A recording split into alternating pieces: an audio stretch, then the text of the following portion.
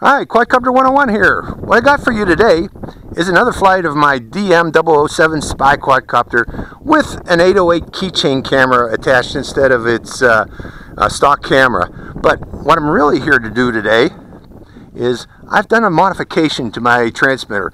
I was not satisfied with the ranges I was getting with this transmitter. I was only getting out to a range of about 70 meters before I'd lose contact with the quadcopter, and the quadcopter would start dropping, and after that it'd be entering vortex ring state because of that drop, and I just need to get a much better range than 70 meters for me to be satisfied with this quadcopter for the use that I wanted, and that's for aerial video with this 808 keychain camera. So what I did was I removed the stock camera, or the stock antenna that came with this, and replaced it with a single copper wire. The wire is 93 millimeters in length from the point where I soldered it onto the circuit board. That makes it 3/4 wavelength antenna at 2.4 gigahertz. I'm hoping that'll increase the range of this quadcopter. One thing I have to take note of is with a 3/4 wavelength antenna, it's going to be somewhat directional antenna. I'm going to need to point the sides of the antenna at the quadcopter as it's flying to maintain contact, especially when it's at a distance.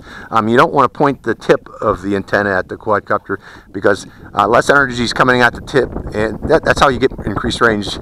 Less energy comes at the tip, and that energy, instead of going at the tip, is coming at the sides. More energy is coming at the sides of the antenna. So let's go for a flight and see if this antenna actually works. I'm hoping it does, but we'll see. Okay, Quadcopter 101, let's give it a shot. Now I have a 5-mile-per-hour wind coming from the east. I'm going to go to intermediate or high rate to fight that wind. Let's go for a flight.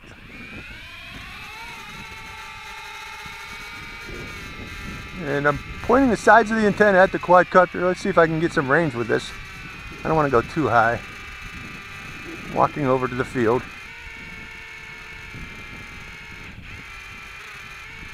I had a drop out there.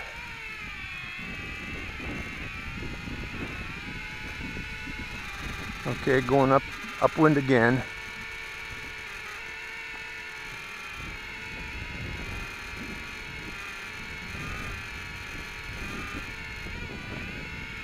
Okay, that was 70 meters there.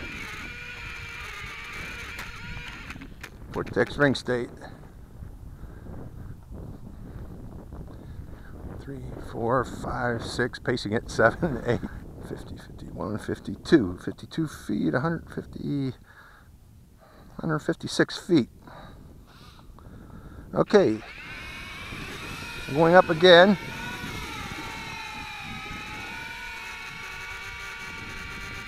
Now this thing enters vortex ring state very easily. I'm pointing the sides of the antenna, holding the transmitter right in front of my face, so I know that sides of these antennas are pointing right at it.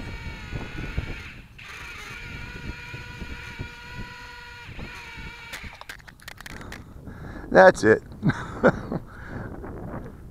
This thing enters vortex ring state too easily with this 808 keychain camera. I'm going to take the 808 off and fly without it.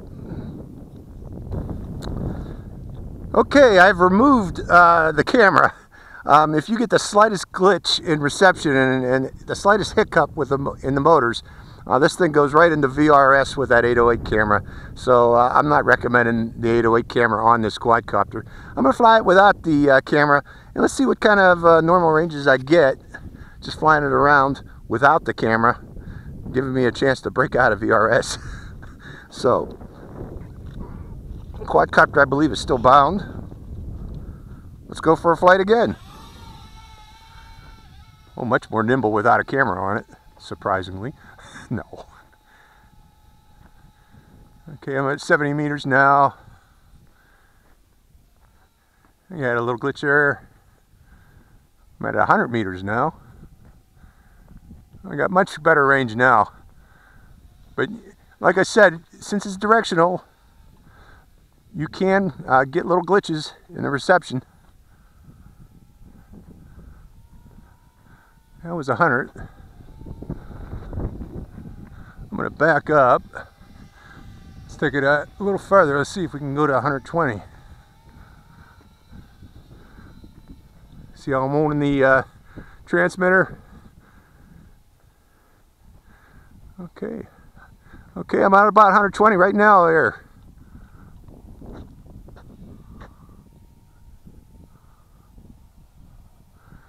So it's about 120 before I lost reception again. 120 meters.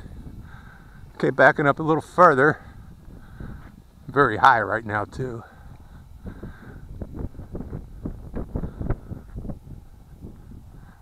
Still pointing it. Okay, lost reception again.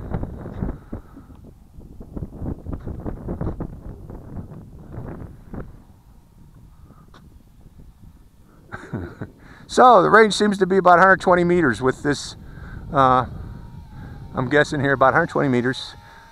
That's about how far that pylon is over there with this modified antenna. When it drops, you don't want to have a lot of weight on this quadcopter. Namely, that 808 keychain camera, I believe, is too heavy for this thing, as you saw. It'll too easily go into vortex ring state with that much weight. But the stock camera I'm going to have to try next with this antenna mod. 120 meters is a good range that I'd be happy with. 100, you know, anything over 100. Okay, well, let's bring it in. Bring it down low so you can see it. I'm sure you can't even see it up there where I was at.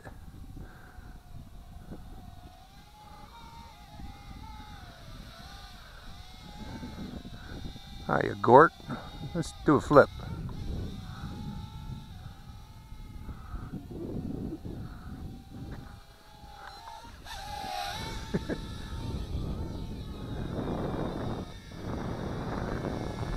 Again, we got a 5-mile-an-hour wind and he's fighting here.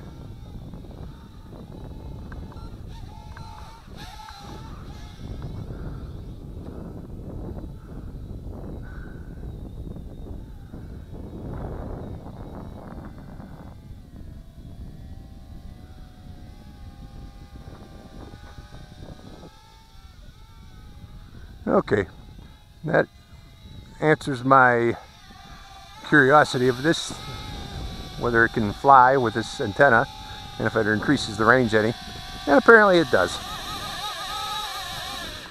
So, this is Quadcopter 101 signing off.